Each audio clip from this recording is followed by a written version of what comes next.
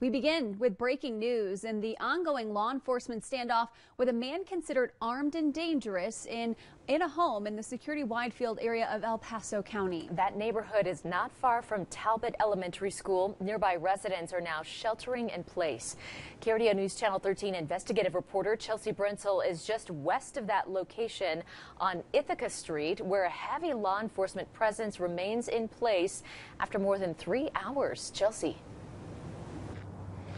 Heather and Mallory, still a very active situation out here. As you can see, the police cars are still blocking off the street, but it does appear that the intensity of this situation may be tapering down, and here is why. Take a look at this video. We captured it 15 minutes ago.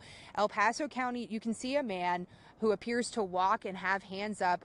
We have not confirmed if this is the man that the El Paso County Sheriff's Office has been trying to get to peacefully surrender for the past 3 hours. But what I can tell you is that we have not heard any law enforcement commands since that person came out with their hands up. But we have not confirmed if this is the suspect that they are looking for.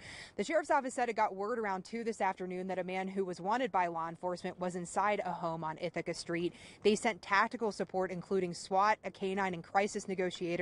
The warrant did lead to Talbot Elementary School being put on lockout. The school lockout was eventually lifted, and parents were asked to only pick up their kids on the west side of the elementary school. But for now, a shelter-in-place order remains in effect for residents who live within a quarter mile of Ithaca Street. Residents who are inside homes in that area are asked to stay away from exterior windows and doors, stay inside. If you're outside of the area and you need to be there, please stay away until that shelter-in-place order has been lifted. The Sheriff's Office spokesperson told us they weren't sure exactly what the man was wanted for, but he is considered armed and dangerous by law enforcement.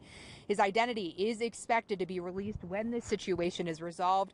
And this is a developing situation. There is no word on when the shelter-in-place order will be lifted or when residents will be back in their homes. And of course, we are working to get confirmation from the El Paso County Sheriff's Office as to what's going on and what that recent development as of 15 minutes ago is. For now, reporting live in Security-Widefield, Chelsea Brentzel, KRDO News Channel 13.